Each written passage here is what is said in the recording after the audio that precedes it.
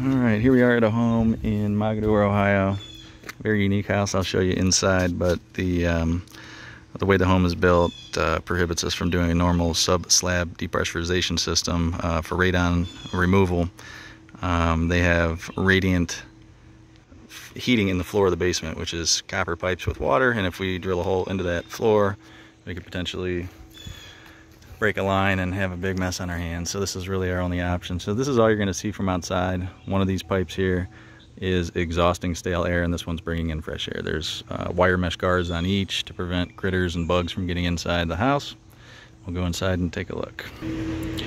Alright, and here we are. I'll show you a little bit about the house here. You'll see this is actually concrete floor, metal joists, and underneath this floor is radiant heating like we discussed, so we can't drill holes in there to remove radon before it enters the home cavity.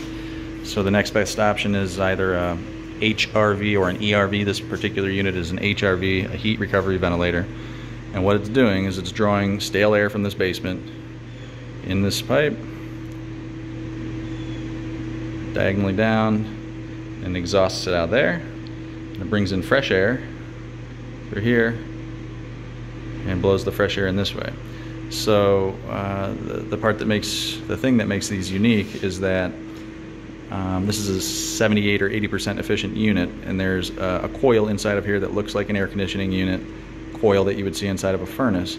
So the air passes paths, heats and cools that metal or aluminum coil, and energy is transferred back and forth. So in the winter, instead of just sucking air in here and blowing a whole bunch of 30-degree air in and blowing out all your 70-degree air, with 80% efficiency, that 30-degree air probably comes in at about 62 degrees as opposed to coming in at 30 degrees. And the opposite is true in the summer months. So you're not wasting all of your air conditioning, you're not wasting all of your heat.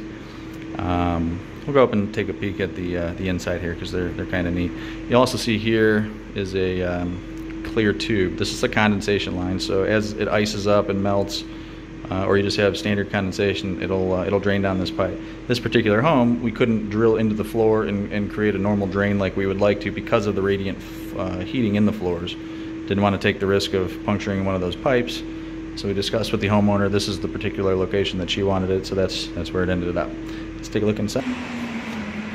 Alright, and this is the inside of the unit here. This kind of shows a little diagram of the way that the air moves diagonally across this coil.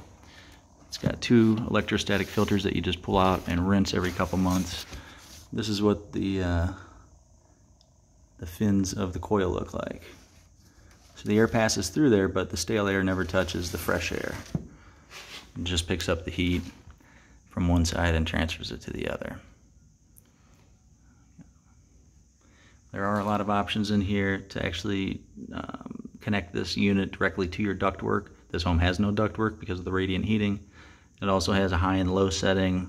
Some of the more advanced models have a lot more going on, a computer board and so forth, but this particular unit is pretty basic. Homeowner just did what she had to do to get to closing. This home tested at 6.2 picocuries per liter during a home inspection, and we expect it to be well under 1 when we get our results back in a couple days. Unit's not very noisy at all.